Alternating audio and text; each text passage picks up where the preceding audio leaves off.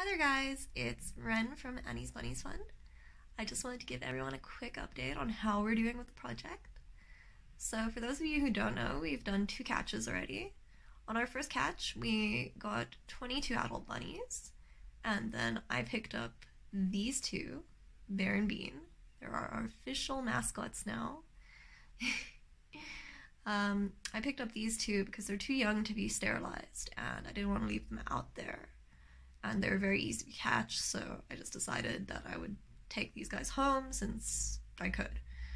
So yeah, we've got 22 adults sterilized on the first catch.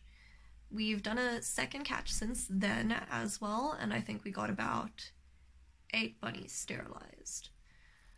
I wasn't there for that catch, unfortunately, so I'm not sure exactly on how many, but I think it was about 8. We still have about 30 bunnies to go, maybe more.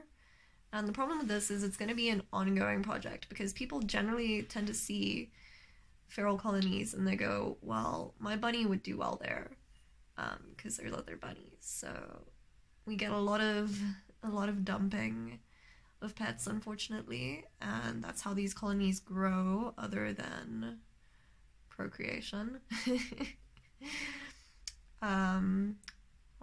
Kisses from Bear.